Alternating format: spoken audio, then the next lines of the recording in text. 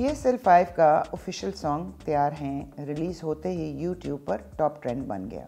इस official anthem को 3 रोज़ कबल लाहौर में एक शानदार तकरीब में लॉन्च किया गया था।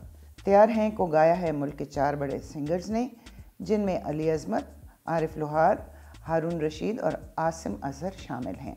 ताहम गाना रिलीज़ होते ही शायकीन की नापसंदीदगी का शिकार हो गया और सोशल मीडिया पर गाने को बहुत ज़्यादा नेगेटिव कमेंट्स मिले। वैसे तो लास्ट ईयर का PSL एंथम भी शायकीन की तवक्कुआत पर पूरा नहीं उतरा था, लेकिन तैयार हैं ने सोशल मीडिया पर फैंस को काफ़ी ज़्यादा डिसअपॉइंट कर दिया। सोशल मीडिया पर जहां PCB और सिंगर पर तनकीद की गई, वहीं PSL के फैंस को एक बार फिर अली ज़फ़र की याद सताने लगी, जिन्होंने PSL के पहले 3 एडिशंस के गाने गाए, जिनमें सीटी बजेगी सबसे ज़्यादा पॉपुलर सॉन्ग था, जिसको लोग आज तक भी नहीं भूल पाए हैं।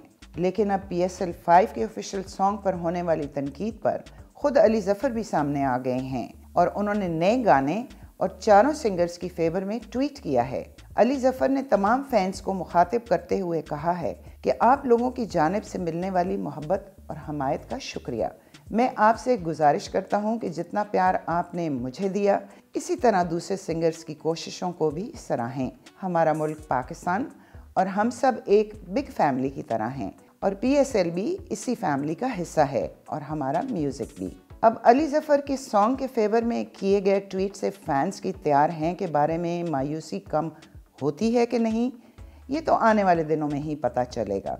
लेकिन आपका अली ज़फ़र के इस बयान के बारे में क्या कहना है, हमें कमेंट्स में ज़रूर बताएं। एंटरटेनमेंट से जुड़ी तमाम खबरों के लिए जुड़े रहिए एंटरटेनमेंट पाकिस्तान के साथ।